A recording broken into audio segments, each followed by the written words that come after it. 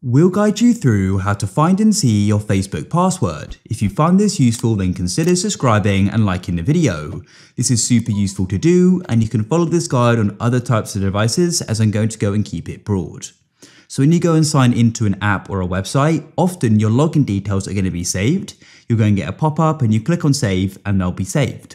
So we can go and find them. So for example, on an iPhone, in your settings, you've got a password manager. So you go to settings and passwords.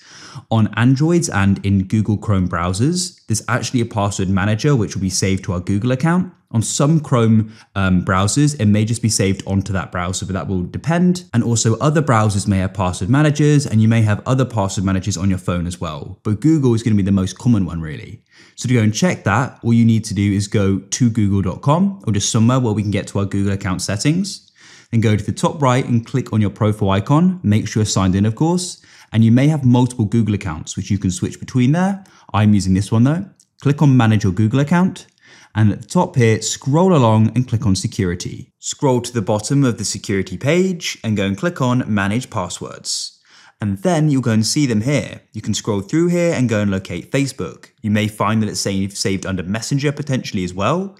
And you can then go and click on it and you'll be able to go and see it. You may need to confirm that it's you. Then what you can do is click on the Show Password button and check it out. It's that simple. If you found this useful, then please leave a like.